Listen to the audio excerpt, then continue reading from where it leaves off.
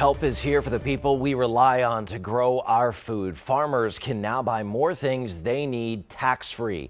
Brianna Hamlin's at the state capitol for us this morning. And Brianna, obviously just great news for agriculture here in the state.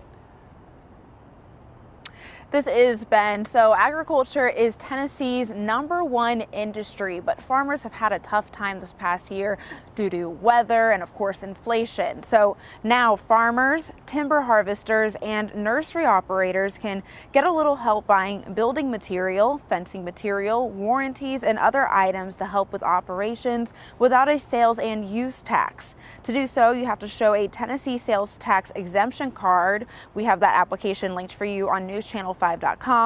Not everything is included in this tax exemption though.